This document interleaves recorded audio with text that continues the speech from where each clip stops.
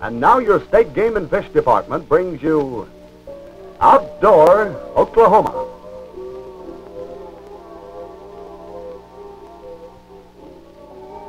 Outdoor Oklahoma is a public service feature prepared and presented to further acquaint Oklahomans with the state's wildlife resources, hunting and fishing, and the activities of the Oklahoma Game and Fish Department.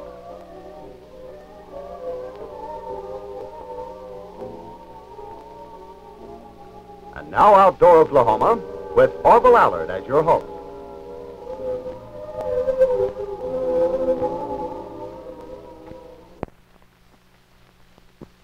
Hello there, and welcome to the Outdoor Oklahoma program.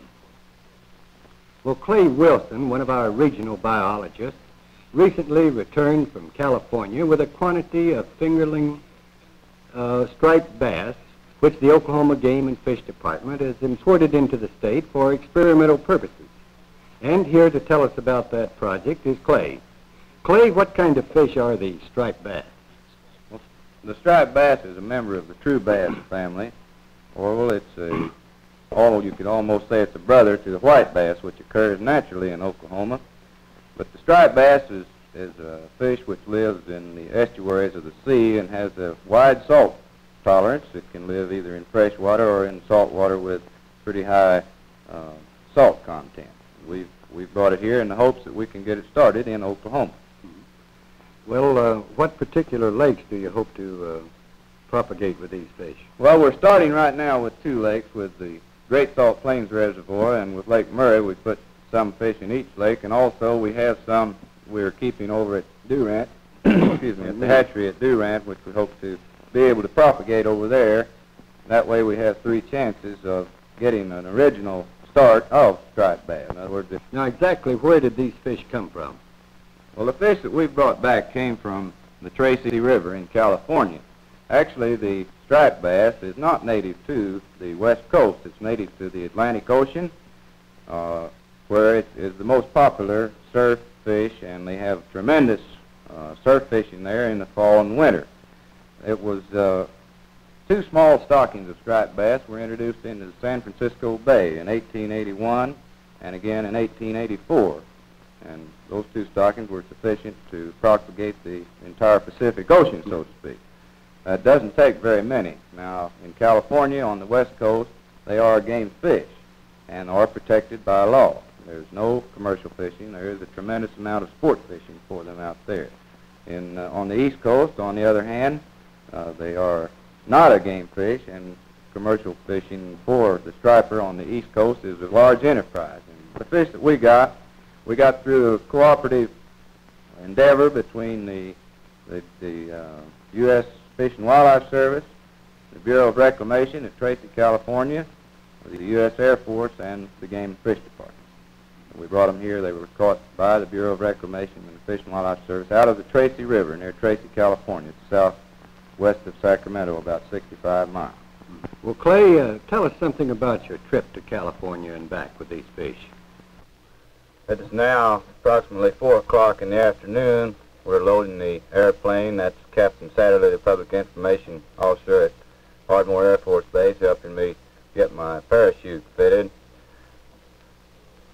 This airplane took off. We took off at approximately 5 o'clock from Ardmore Air Force Base, and the airplane that you see in the background, you'll see a better shot of there in just a minute, the C-119 flying boxcar. That's the crew chief closing the front door, and he get in the airplane from the back. It's approximately 1,500 miles from there to Mather Air Force Base near Sacramento, California, where we picked up the fish. We arrived out there at 1 o'clock in the morning, and it took us about 4 hours to get the fish loaded and aboard the airplane, and then, of course, 1,500 miles back to Ardmore. Well, while we were there, of course, the Bureau of Reclamation personnel met us with the fish at Mather Air Force Base, and we loaded them during the night. There's the flying boxcar leaving Ardmore for Sacramento, where we would pick up the fish from the Bureau of Reclamation Service. And now we're back, arriving back in Ardmore after 20 hours with the fish aboard. We're met in Ardmore by personnel from the Game and Fish Department, who will unload approximately half of the fish. There's a truck from the Durant Fish Hatchery, the barrels on it, John Murphy driving the truck, and you can see the back of the airplane. We've taken the doors back and now unloading the striped bass from the airplane to the truck, and half of the fish that we're unloading there will be taken to Lake Murray, and half of them we will acclimate to fresh water. There you see a good picture of the striped bass, and there's a flounder, ocean fish, that accidentally got in with the striped bass. These striped bass were taken out of the river.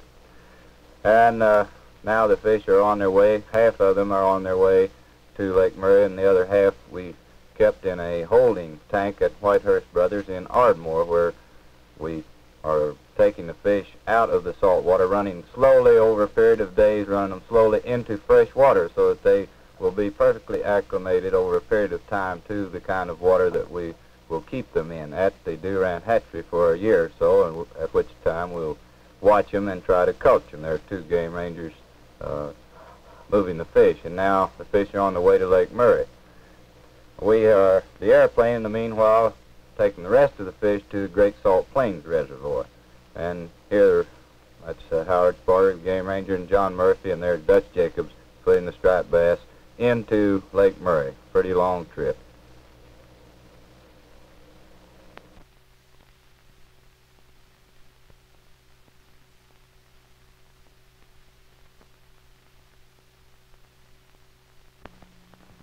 Well, Clay, that must have been an interesting trip and an interesting experience for you.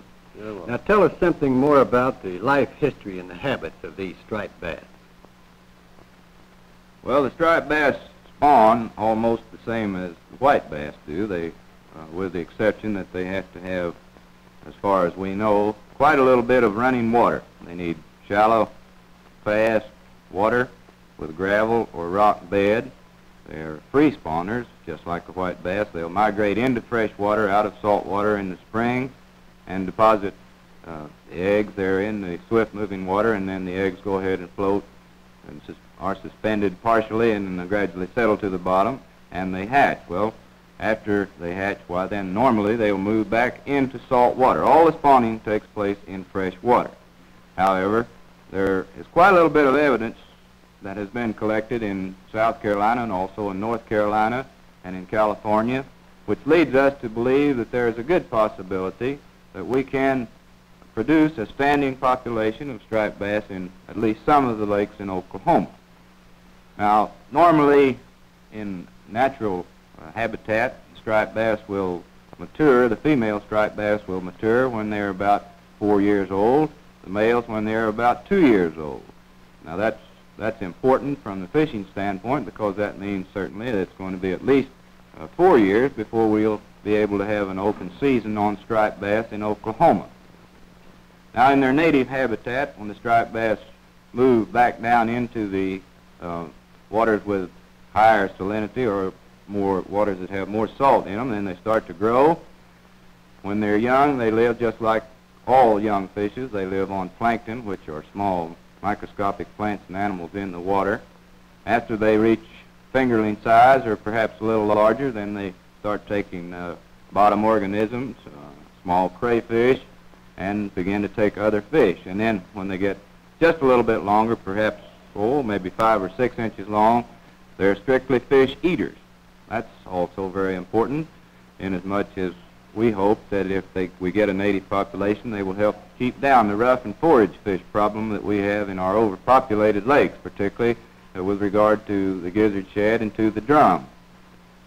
Now, these fish grow to a tremendous size, and in their native habitat, they're long-lived. The American Museum of Natural History got a striped bass when it was only 6 inches long, kept it for 20 years, at which time it died, and it weighed 30 pounds. Now, the record for the largest striped bass ever taken was taken commercially off the East Coast and weighed 150 pounds. Now, a lot of them are taken in the 10 to 20 to 30 pound class, both on the East Coast and on the West Coast. And there's a lot of money, of course, spent for fishing tackle. They fish for them with lures, with live bait. On the East Coast, And it's a tremendous industry, both on the East Coast and West Coast. And of course, we'd like to see that in Oklahoma. I believe that. Clay, what are we doing to take care of these striped bass? Are they now protected by law or anything like that? No, they're not right now, but they will be. We don't want people taking them. We have them in the lakes now, and we certainly don't want anybody taking them out until such a time, of course, as we declare, or the Commission declares, a season on them. Now, that's very important because it's going to be difficult for the average fisherman to tell the difference between the striped bass and the white bass. Well, how do you tell Well, the I've got, difference, it's awfully hard, even for an expert. I've got a white bass, mounted white bass right here. And if you look at it, you see these dorsal spines, 1, 2, 3, 4, 5, 6, 7, 8. There are 8 of them. You can't see these 2 down here very good. Now, this is a white bass, the one that occurs naturally. The striped bass of a comparable size will look almost exactly like this fish, except there'll only be 5 of these spines here. 1, 2, 3, 4, 5. It's kind of like telling the difference between black and white crappie. And another thing, the striped bass is a more elongate fish. In other words, it wouldn't have this extra stomach down here. It's more elongate, and it has a little bit smaller eye, and their stripes are different. There's several technical characters, but the main thing, if you catch a fish that looks a little bit like a white bass, and yet it's thinner and perhaps a little bit browner, and there's any question in your mind, the fisherman should not take him. Just throw him back. One fish more or less won't make much difference, and there are only 2 lakes which we have to worry about that right now, and that's Great Salt Plains Reservoir and Lake Murray. And if you're fishing either one of those reservoirs, please don't take anything that you think might be a striped bass, because that might be the very one that will help provide future stock for the rest of Oklahoma. Well, Clay, is there any other comment or anything else you'd like to discuss before we... Well, there are a couple of people I'd like to thank.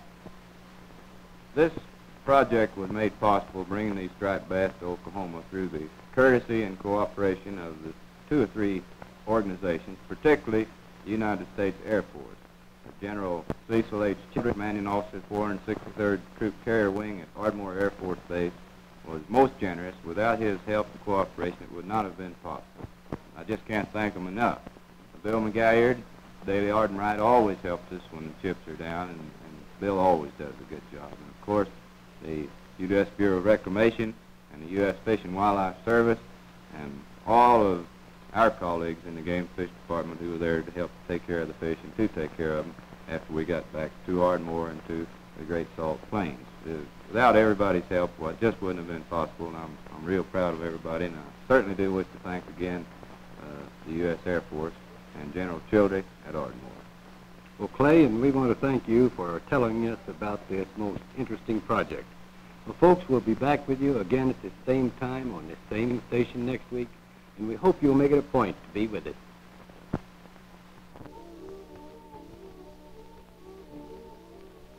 Outdoor Oklahoma is a public service feature prepared and presented by the Oklahoma Game and Fish Department.